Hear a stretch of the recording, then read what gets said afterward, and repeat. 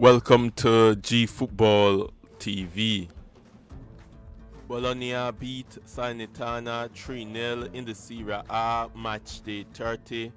With that win for Bologna, they are fourth on 57 points, while Salernitana, they are 20 on 14 points. For Bologna, they were very happy with the win, and with their performance, they played really well and they deserved the win. For Salernitana, they were very disappointed with the result. When you look at the last 5 for Salernitana, it's 1 draw and 4 defeats for them in their last 5. For Bologna, their next match will be against Frosinone.